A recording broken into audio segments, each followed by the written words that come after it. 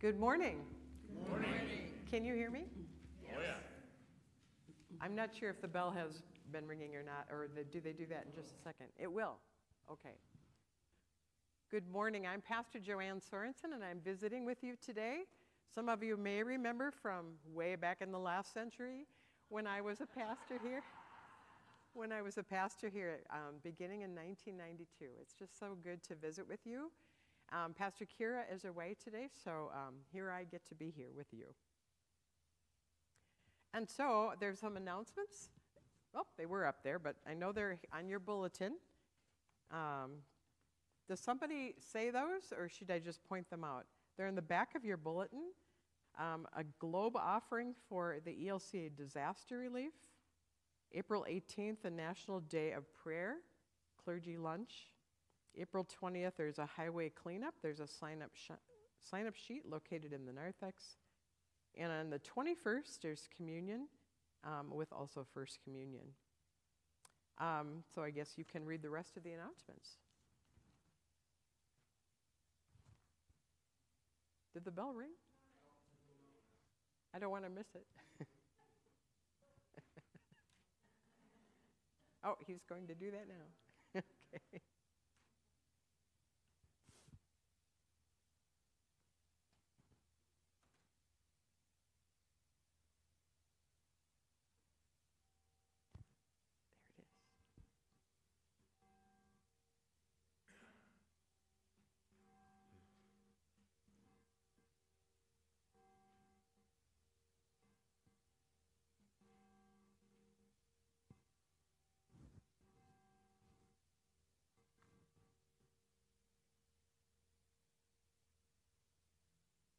And so we welcome God's presence here today.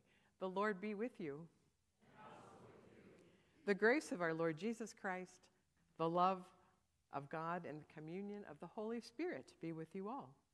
And also with you. Why don't you take a moment to share the peace of Christ with one another before we sing our opening song?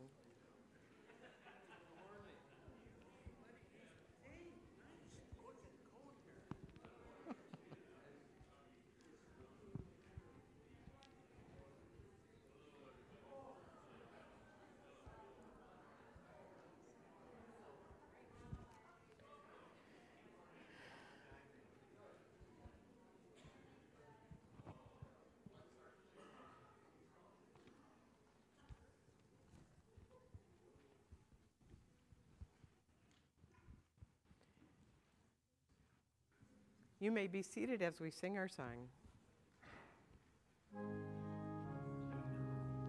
Probably should stand up.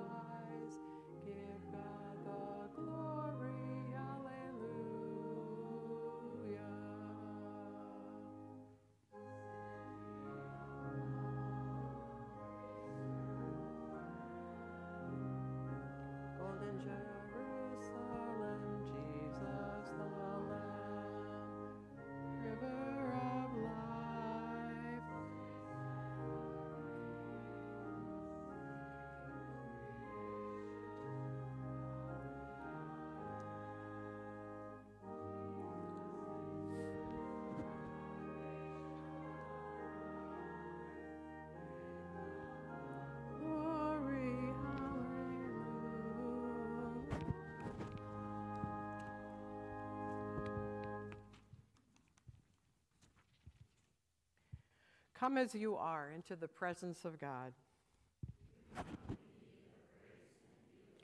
Let the mystery of God's love transform you.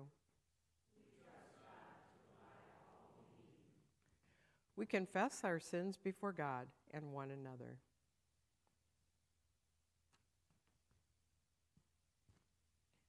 Risen God, we confess to you, to ourselves, and to one another that we have caused harm by the things we have said and done, and by the things we have not said and not done. Take away our sins, that we might fully embody your commandment to love you with all our hearts, souls, mind, and strength, and to love our neighbors as ourselves. In grace and mercy, God forgives all our sins and with joy and expectation calls us into new life for the sake of the world. Through Jesus Christ, our Lord and Savior. Amen. Let us pray. Merciful God, in and through Jesus, you reached out in healing love to all who came to you for help. Empower us now to extend that same healing love to one another, our community, and the world. In Jesus' name we pray. Amen. I'd like to invite any kids that are here to come on up. I have a song to teach you.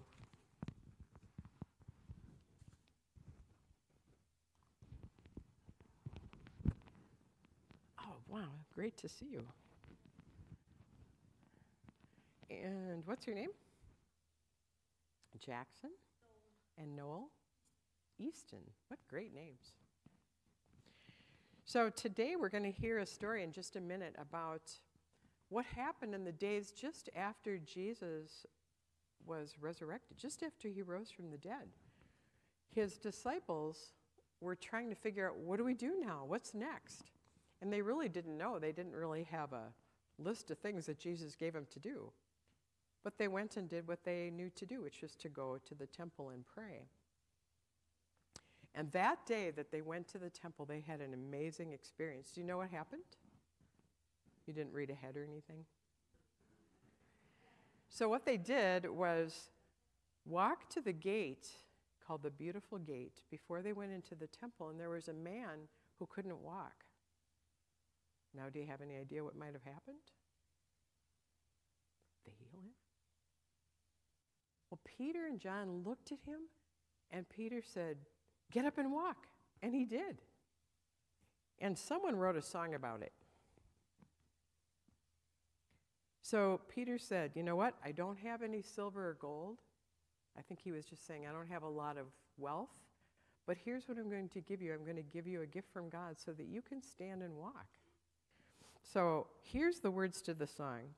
It says, "Silver and gold have I none, but what I have I give to you. In the name of Jesus Christ, stand up and walk." And then the chorus says, they went walking and leaping and praising God. Do you guys want to walk and leap? Well, I think you should. Come on, stand up. So we're going to figure out how to do the actions to this song, which means let's just walk down to the baptismal bowl there and back. That's the first part, walking. This is not a hard concept. And then you walk back, and then it says they were leaping. So can you walk back there and then jump on your way?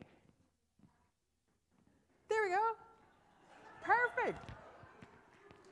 Now after they were leaping, they were praising God. So you have to lift up your arms and look to the heavens.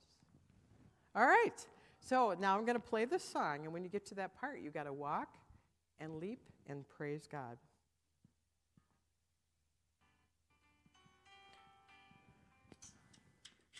Peter and John went to pray. They met a lame man on the way. He asked for alms and held out his palms, and this is what Peter did say. "Silver and gold have I none." Almost there. I be. In the name of Jesus Christ of Nazareth, rise up and walk. Okay, walk. Walking and leaping and praising. Walking and leaping and they've got it. In the name of Jesus Christ of Nazareth, rise up and walk.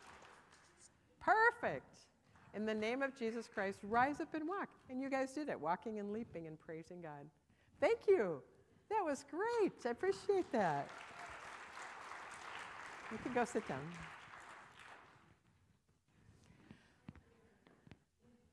Oh, you're off to learn more. They did a great job.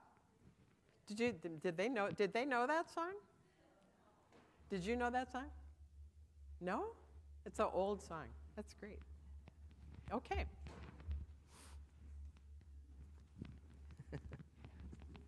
Nice to see you. Good to see you.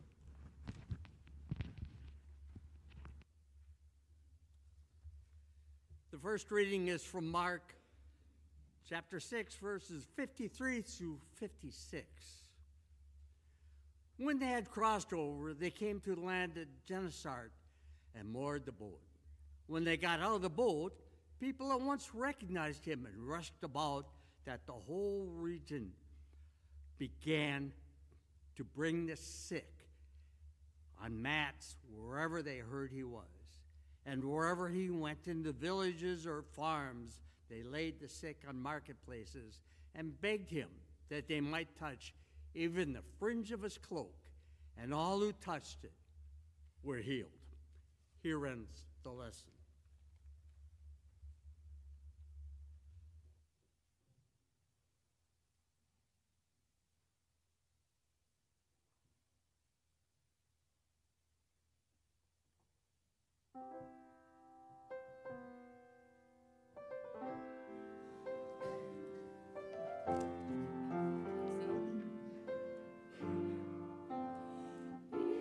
In the morning when I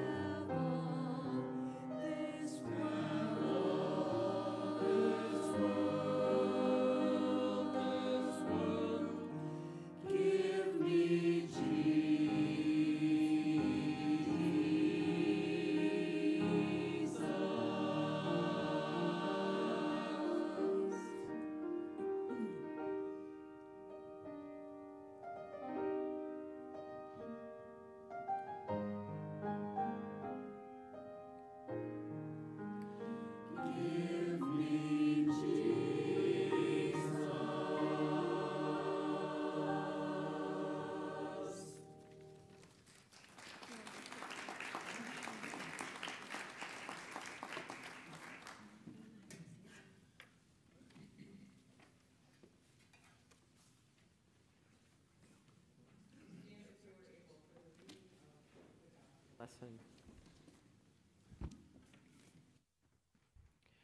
A reading from Acts chapter 3. One day Peter and John were going up to the temple at the hour of prayer at 3 o'clock in the afternoon. And a man, lame from birth, was being carried in. People would lay him daily at the gate of the temple called the Beautiful Gate, so that he could ask for alms from those entering the temple. When he saw Peter and John about to go into the temple, he asked for alms. Peter looked intently at him, as did John, and said, "Look at us." And he fixed his attention on them, expecting to receive something. But Peter said, "I have no silver or gold, but what I have I give to you. In the name of Jesus Christ of Nazareth, stand up and walk." And he took him by the right hand and raised him up, and immediately his feet and ankles were made strong. Jumping up, he stood and began to walk. And as he entered the temple with them, he was walking and leaping and praising God. All the people saw him walking and praising God, and they recognized him as the one who used to sit and ask for alms at the beautiful gate of the temple, and they were filled with wonder and amazement at what had happened to him. This is the word of the Lord. You may be seated.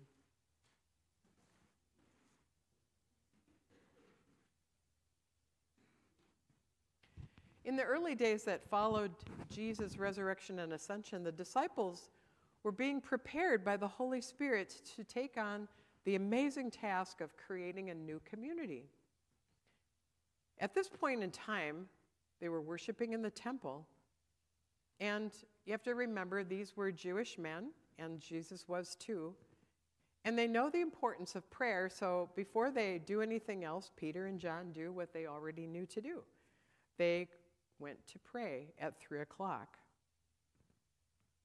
At this point, they had no knowledge of what was next to come in this new community and what it would even look like.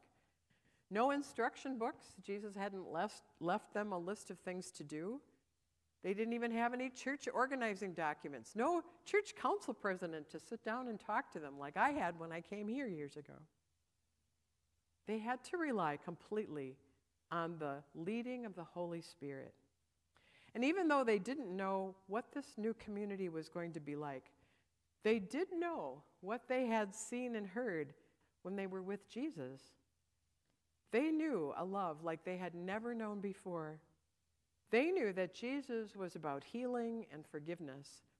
They had watched him over the previous few years, and they knew what to expect. They knew their lives had been turned upside down and that the world would never be the same. Jesus' death and rising had changed everything. Their lives were different. Jesus wasn't about keeping the old law. Jesus' work was to make all things new. New relationships, new possibilities, new ways of understanding the world. So as they approached the temple that day and came up to the gate they called Beautiful, there was a beggar. And now you have to know, if you're in Israel, that's where the beggars would sit, always was by the gates. And then when they saw this beggar, this lame man, I'm thinking that Peter, as he looked at him, was remembering what happened when Jesus was at his house. Remember that story when they lowered the man in through the roof who was healed? Peter was probably remembering what Jesus did for that lame man. And as Peter was looking at this lame man, I'm guessing that he probably was remembering that Jesus had gone to his mother-in-law, who was laying on her deathbed, and took her by the hand, and she stood up and began to make food for them. All of these memories were in Peter's mind as he looked at this man, and immediately he said, "In the name of Jesus Christ of Nazareth, stand up and walk." He took him by the hand, and this man stood up and then began to leap. What an amazing new reality. They were trying to be attentive to the Holy Spirit, their new leader. And they knew that new things are going to be happening now. The old structures were falling away. There were rules that were important before that were going to be changed. In just a few chapters down the line here in Acts, we will learn that the community of believers would be different. Jews and Gentiles, who would never be caught together, would be worshiping together. And even women would be allowed to be leaders. There are hints of that all over the New Testament. What next? And then outcasts, like lepers or people who were ill, were to be allowed into the community. It would be an entirely different experience, a new order. I've had the experience over this past week that was further evidence of this new order, a change from the way things used to be. When your pastor called me a few days ago and asked if I could come this Sunday, she asked if I would share some stories from this trip that I just returned from. And she said that she's real interested in taking some of you on this same trip, so I was happy to do that. I returned just a week ago from a trip to Alabama. We traveled to Montgomery and to Selma and to Birmingham. In Montgomery, we heard the story of Rosa Parks, who in 1955 refused to move to the back of the bus because she was black. Now you have to know that she didn't just decide that day to do that. The black community had been talking about this and preparing for what she did for a long time. So when Rosa Parks was arrested for refusing to move to a different part of the bus, the whole black community boycotted the buses. They figured out other ways to get to work, and half of the city of Montgomery quit riding the bus. Well, it took over a year, but the laws changed, and eventually there was integration and everyone could ride the buses. Then we went on to Selma, and we listened to the story of a foot soldier. A foot soldier is someone who walked the bridge with Martin Luther King in 1963.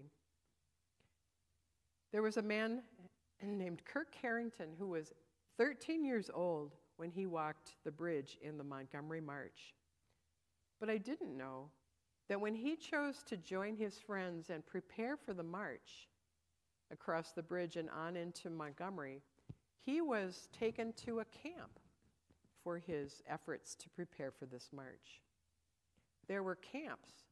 Well, they weren't summer camps, they were detention camps. Lots and lots of youth were brought to camps outside the city of Selma and held with very little food, sometimes for days, sometimes for weeks. Their parents didn't know where they were, but eventually they went home. Often the adults who chose to take part in the march like this were punished. They lost their jobs. Many people lost their jobs. And these march preparations were organized by the church. And there were many young people that took part, even teenagers, and they all learned about the power of peaceful resistance to rules that were unjust. Amazing stories. Then we went on to Birmingham and we listened to a woman named Carolyn tell her story. She was close friends with the 4 girls who died in the bombing of the 16th Street Baptist Church in September of 1963. That experience changed her life forever. Back in those days, they didn't send counselors to the schools to discuss what happened, and the black community was constantly terrorized by bombings and threats, so nobody talked about what happened. So she went through her young adult years and on into college with no discussion about this tragedy that had happened to her. And she struggled for years with depression. She struggled to know how it could be okay when she was taught by her parents and her adults to obey rules, to obey her parents, and how someone could do something so terrible and not be held accountable. She couldn't figure that out. And she couldn't figure out why the same day that that tragedy happened, 2 young black boys who were playing outside were killed by police. She couldn't put those things together. How could this be? She thought, what's wrong with the world? When we read the book of Acts, we find out that after Jesus left, the Holy Spirit was in charge of the church. And when the Holy Spirit is in charge, the rules change. A new order is established, new community is built, and people who were separated before come together. What these several civil rights pilgrimages have taught me is a deeper understanding and appreciation of the concept of beloved community as it was taught by Dr. King in the 1960s. He taught that there's this thing called beloved community, and it's based on the book of John and beautifully illustrated in stories like the one we just read today. That all people across lines of race or belief or ethnicity can live together in harmony and learn from one another. It's hard to even imagine listening to the news these days that that could still actually be true. And I believe that it's still possible. Maybe I'm an eternal optimist, or maybe a hopeless dreamer, but that's the picture that we're taught in the book of Acts.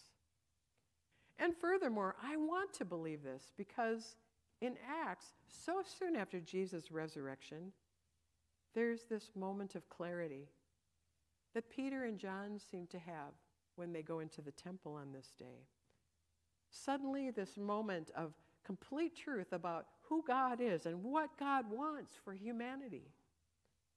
And then they spoke to that man, and he started to walk. It's a reminder for us for the need to place our souls deep into the soil of Jesus' death and resurrection. Love that song today. Give me Jesus. To place ourselves into Jesus' death and resurrection, and to remember the deep soil of this kind of community, and that it is possible. Not because as people we're finally going to get our act together, but because God's love is so great, and because God's love for the whole world is that great. And because there's a great amount of spiritual power in not returning violence for violence. The people in Selma and Montgomery and Birmingham learned, not easy, learned the principles of not reacting in the face of constant violence, and it was powerful and changed the rules. I also want to think about the idea of beloved community because in some ways it seems like as a culture we're in such a painful place. Just a few weeks ago I attended a conference by an ELCA Committee on Racial Justice. They had their meeting in Minneapolis, and we spent some time at George Floyd Square hearing from the Black community leaders who organized after George Floyd's murder and who are leaders today trying to get a permanent memorial in that space. It was obvious that these leaders had come to really know one another and to love one another, and were trying to navigate around the frustration that they were feeling. I also want to learn this concept of true beloved community because of people like you. You here were some of the people who trained me as a pastor way a long time ago, and I still am today. But if the world God loves truly means male and female, black and white, people of all faiths learning to get along, then we have to find ways to live together, to support one another, and to be reminded constantly that Christian community is different than the hostility that we see in the world. When we sang some songs at the 16th Street Baptist Church, I heard this old Baptist song. Maybe some of you have heard it. At the cross, where I first saw the light, and the burden of my sin rolled away. It was there, by faith, I received my sight, and now I am happy all the day. Well, the first step in that beloved community is certainly allowing the burden of sin to roll away, but it also means more than just individually, because trauma lives in communities as well, and so we have to find ways to work together to find this kind of healing. And maybe the first step in this type of community is to find ways to reach out to the community to bring that healing. If the first step is finding healing from trauma, maybe the second step is to help others walk away from the trauma they've experienced. I read a story about a woman named Shannon Martinez, and she was a member of a neo-Nazi group in Georgia. She said that she joined the group because the ideology was seductive and made her feel strong and empowered. For her, the world felt like a brutal place, and the group made her feel as though she was a part of something bigger. But then she says, after 5 years in this way of life, I began to see how I was continually looking at the world from my place as a victim. By blaming everyone else, it didn't make me feel any safer. It just kept my world really small and kept me focused on my own hurt and pain. Now, as Shannon speaks to other white nationalist groups, she finds that in every case, she can identify people with trauma that has never been healed. Part of the process for her means identifying the trauma and then finding new behaviors. Shannon said that by joining a hate group, it kept her focused on the pain and hurt in her own life. But thank God we don't have to live that way. Because if we've experienced the tomb with Jesus and walked with him into death, then we can walk out of the tomb and be raised with him into new life. That's the promise that we have in our baptism. For Shannon, being alive meant letting go of being a victim and letting go of the hurt. Sometimes that's difficult to do, but it's a necessary step so that we can get to be loving community. What is it that you need to let go of to experience more of this kind of community? Or maybe it's not letting go of something, maybe it's taking something on. Maybe it's using some of your time to volunteer in a way that you haven't done before. Or maybe if you're an older adult, it's spending some quality time with a child as a mentor or a teacher. Or maybe if you're really busy, like I used to be when I was younger, it's taking a break and grabbing a friend and going on a day trip and enjoying being outdoors in this beautiful spring. God loved the world so much that Jesus came here to show us what it was like. And then he passed this love along to the disciples so that Peter and John could speak to a lame man and watch him be healed. And that was only one day in their life in the temple. Soon there would be more miracles and a much larger understanding of how great God's love really is. So my hope and prayer is that every day you might see more examples of this love in action in every place you are. And then in the places you go, you can bring that type of love to the people that you meet. That is my prayer for you. In Jesus' name, amen.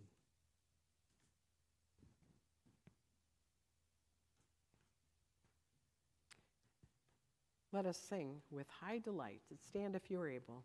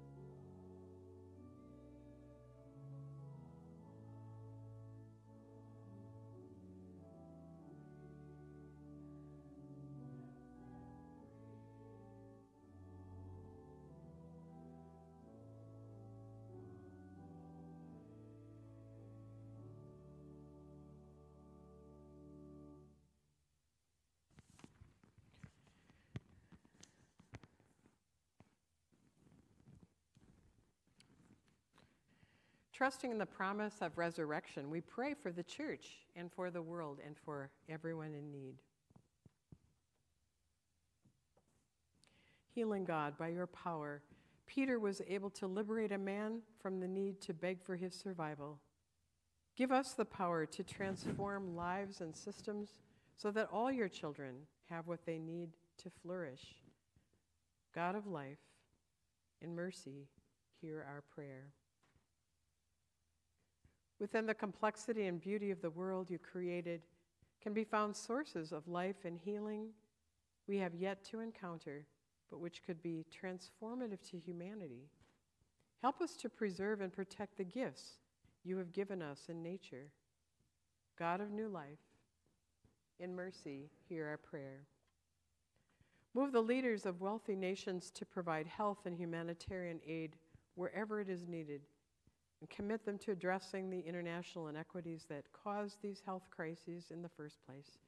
God of new life, hear our prayer. Strengthen all who are experiencing challenges to their health and well-being, and all who provide care to them.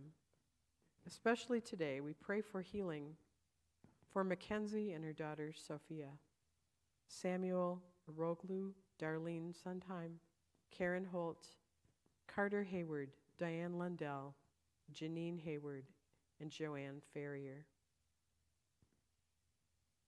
God of new life, we uplift all who do not have access to health care, both in our own country and throughout the world. Make us advocates for this essential human need so that every one of your beloved children might be cared for as you would care for them. God of new life,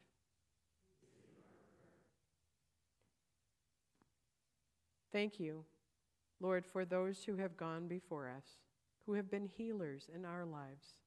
In their footsteps, may we engage in the healing practice of our faithful presence with those around us. God of new life,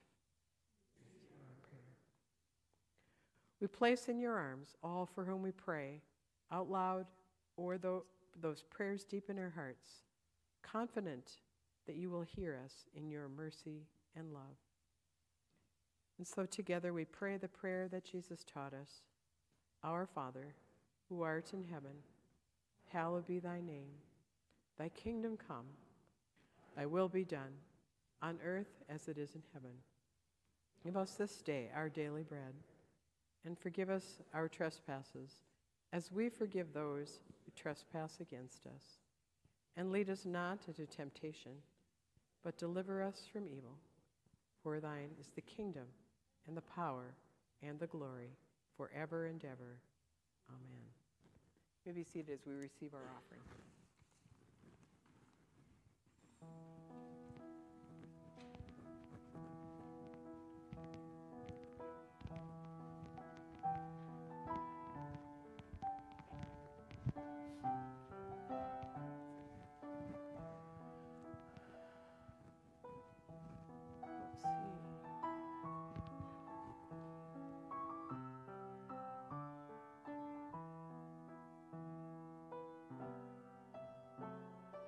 Bring plates somewhere.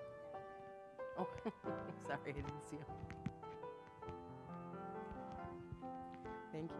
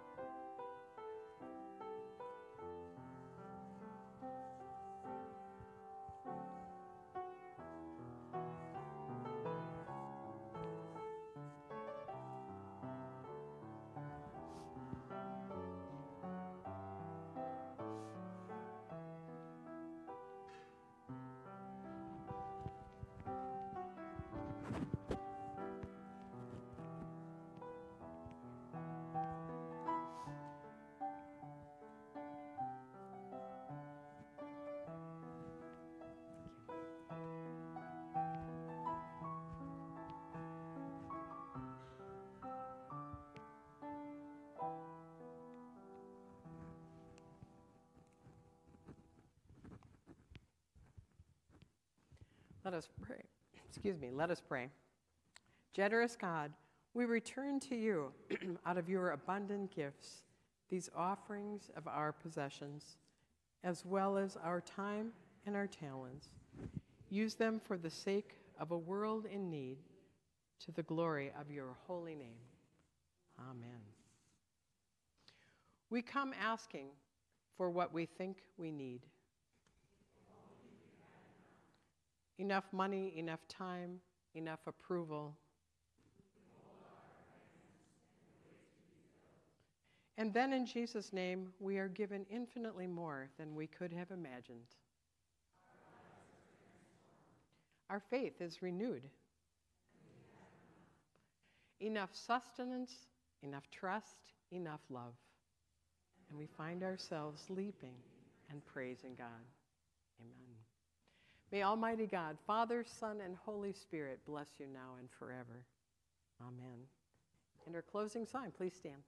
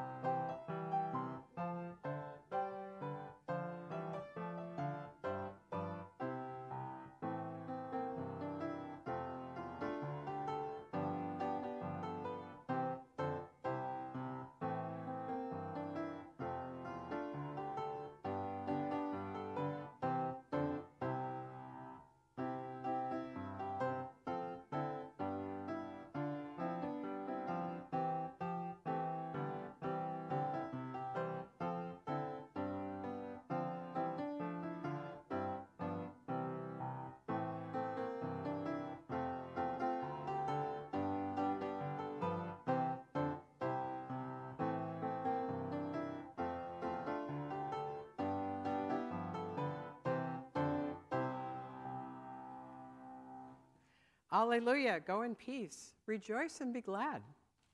Thanks be to God.